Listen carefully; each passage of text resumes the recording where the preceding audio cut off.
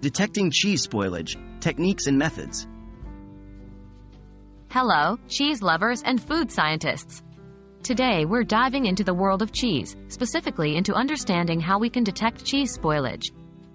Recognizing when a cheese has gone off is crucial for both consumers and producers, and there are several scientific techniques that help us do this. What is cheese spoilage? Before diving into detection techniques, it's important to understand what we mean by cheese spoilage. Cheese is a dairy product and can thus become a breeding ground for various bacteria, yeasts, and molds if not properly stored or consumed within a reasonable time. Spoilage can lead to off odors, strange colors, or unpleasant textures, and in worst cases, consumption of spoiled cheese can lead to food poisoning. Physical inspection. The first and most common method of detecting cheese spoilage is through physical inspection.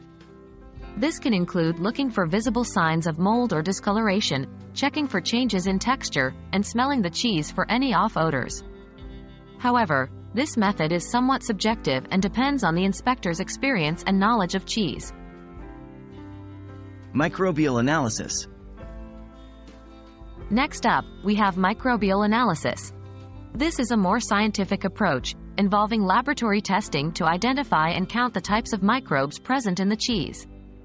High levels of certain bacteria, yeasts, or molds can indicate spoilage. Some common methods include plate counting and microscopy. Chemical analysis. Chemical analysis is another scientific method used to detect cheese spoilage. This can involve testing the cheese for levels of certain chemicals that increase when food spoils, like ammonia, amines, and biogenic amines. Technologies such as gas chromatography and mass spectrometry can be used for this type of analysis. Sensory analysis. Lastly, we have sensory analysis. This involves trained panelists tasting, smelling, and feeling the cheese to detect any changes that might indicate spoilage. This method is highly skilled and requires a lot of training, but can be very effective in detecting early signs of spoilage. So there you have it, a quick overview of the different techniques used for detecting cheese spoilage. From physical inspection to sensory analysis, these methods help ensure the cheese we eat is safe and delicious.